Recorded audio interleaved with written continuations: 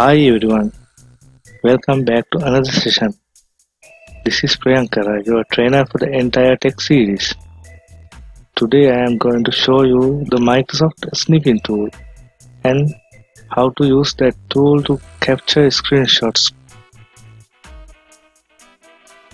In terms of the Snipping Tool, this is a Microsoft Windows screenshot utility that is included in the Windows operating system. So it can take still screenshots of an open window, rectangular area, a free area, or entire screen.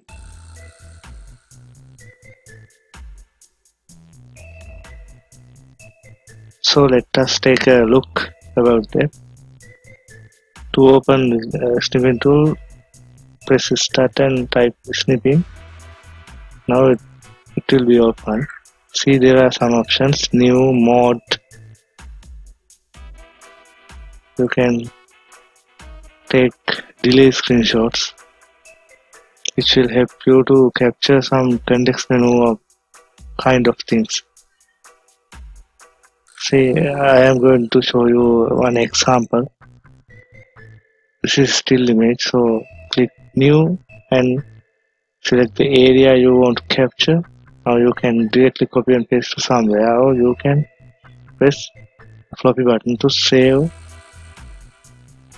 the image, the particular area. Yeah, I save this one like controller. There are some options, GIF and JPG and other file formats, so I use JPG here. See, now I am going to show you how to use that delay option.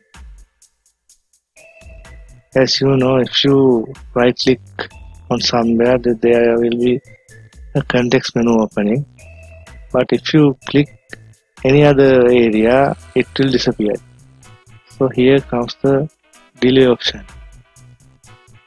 Click the delay to 2 or 3 seconds.